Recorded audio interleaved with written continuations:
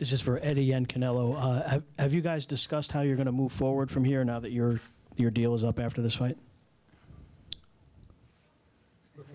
Eddie or Eddie? That's a conversation to be had with Sal. I mean, obviously we had a 2-fight deal. It's been the most incredible experience. I think we've done a great job. We all work very well together. Hopefully we can continue the relationship for a long time.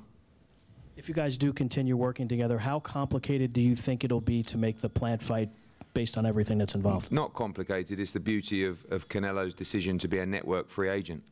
So it stops politics, it stops anything from getting in the way. The numbers on DAZN tonight were absolutely astronomical. They're going to have to, and they will make a huge offer for that fight. Fox will also make a huge offer for that fight. But he's free to make the fights that he wants to make, where he wants those fights to happen. So for me, I think it's a very straightforward process. I think that process should start immediately, and I don't see any complications with his position.